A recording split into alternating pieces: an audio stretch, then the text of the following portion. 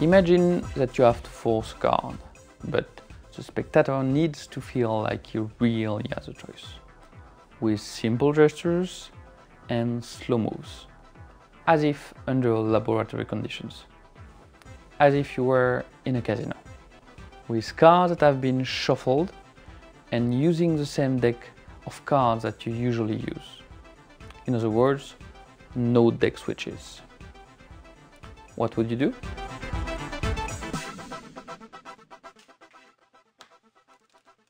I have an idea. I know a method that meets all of those criteria perfectly. I've been using it for several years. It's a unique force that can stand alone or be combined with other tricks.